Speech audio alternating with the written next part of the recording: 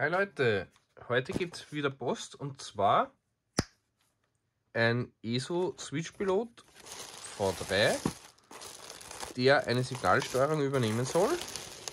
Darunter haben wir ihn dann.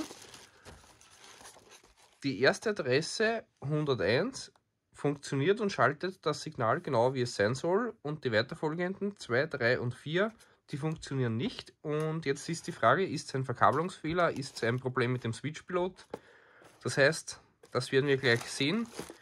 Ich packe mal schnell alles aus und dann sehen wir weiter. So, wir haben alle Komponenten am Tisch liegen. Signal 101, Signal 102 und 103. Zum Testen werde ich mich aufgrund der Länge der Kabel zuerst auf das Signal 101 beschränken. Das heißt, das werden wir auch umstecken und dann schauen, ob alles funktioniert. Schnell noch die Anschlüsse testen. Wir haben jetzt quasi Ausgang. Ich glaube, ich habe den Fehler. So wie sie jetzt hineingeschraubt sind, haben wir hier am ersten Anschluss das Signal mit Adresse 101. Das heißt, das schaltet richtig. Adresse 102 wären diese zwei mit dem gemeinsamen Pol in der Mitte. Das heißt, wir haben hier nur einen einfachen Verkabelungsfehler. Ich baue da schnell ein Testsystem auf und zeige hier, wie es jetzt ist und wie es schalten würde und wie es dann richtig wäre. Kurzer Moment.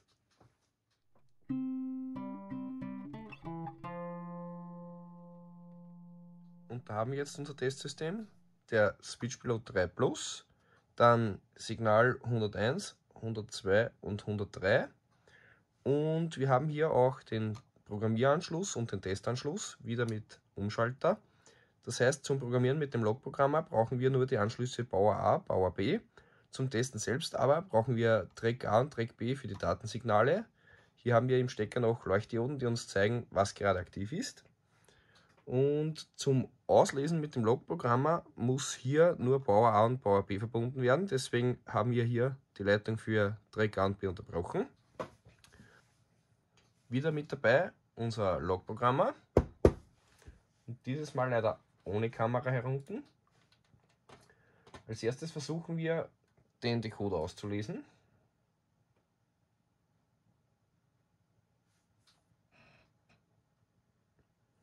Da ist er schon und man sieht, Weichenadresse 101 bis 104 und zweite Gruppe 105 bis 108 stimmt. Der Decoder hat nämlich 8 Ausgänge und das wird noch eine Rolle spielen. Das heißt, aktueller Stand zum Testen, da schalten wir hier jetzt den Strom wieder dazu. Dann haben wir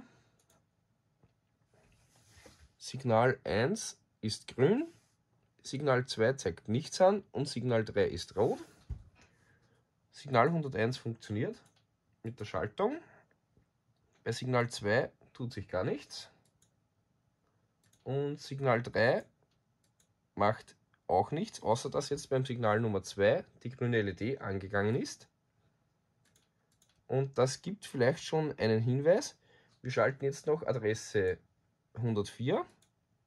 Und da sehen wir, da geht auf einmal beim Signal 2 das rote Licht an.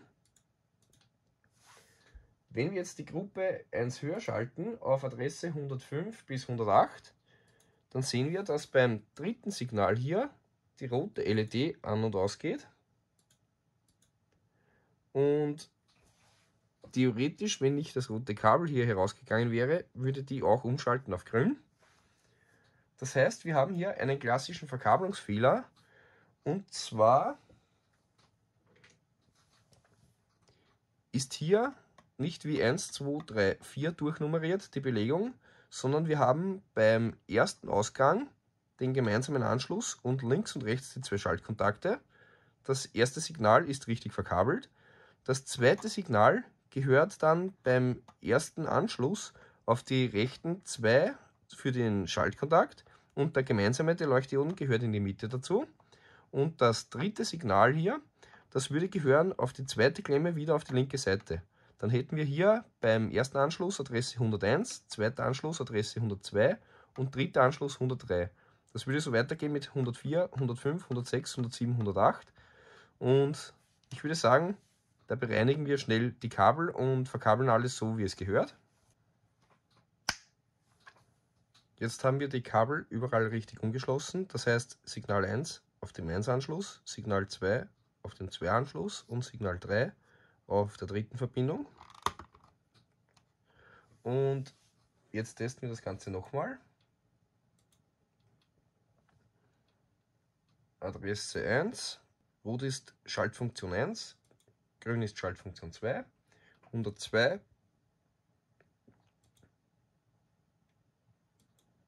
Hier geht der grüne noch nicht. Das teste ich nachher schnell nochmal. Und 103 schaltet jetzt auch. Das heißt, wir schauen uns nochmal schnell das Signal hier bei 102 an, aber es schaltet jedes am richtigen Ausgang. Das heißt, nochmal kurze Unterbrechung. Okay.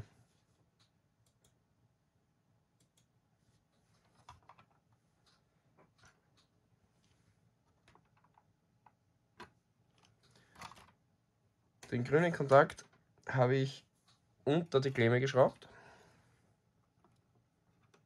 Sollte natürlich nicht der Fall sein. Ja, jeder macht mal Fehler.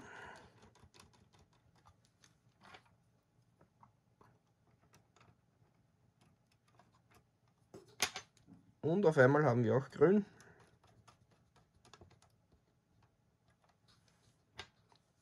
So.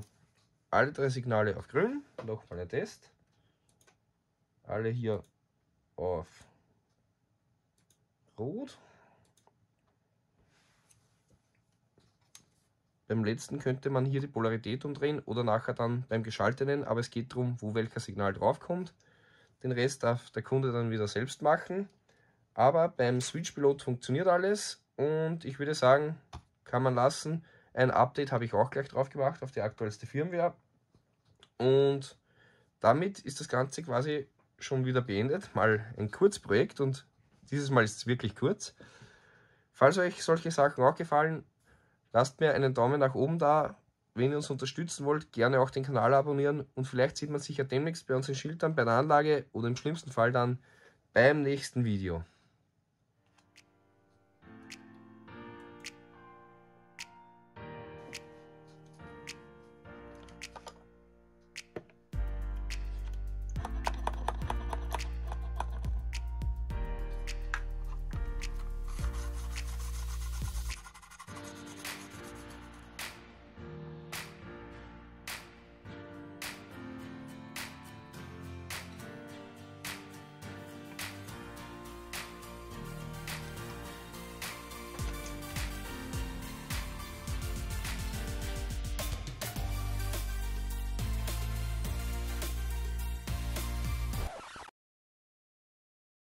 Das werden wir gleich sehen.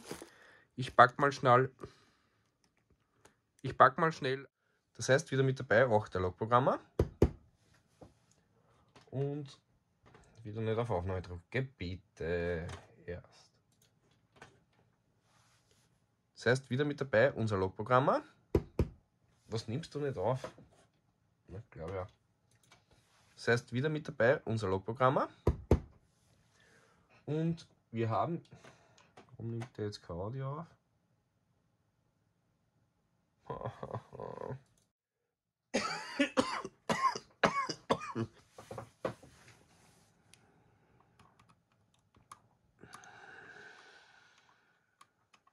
Das ist ein Kreuzschraubenziger. Erst. Mal wie ich alt.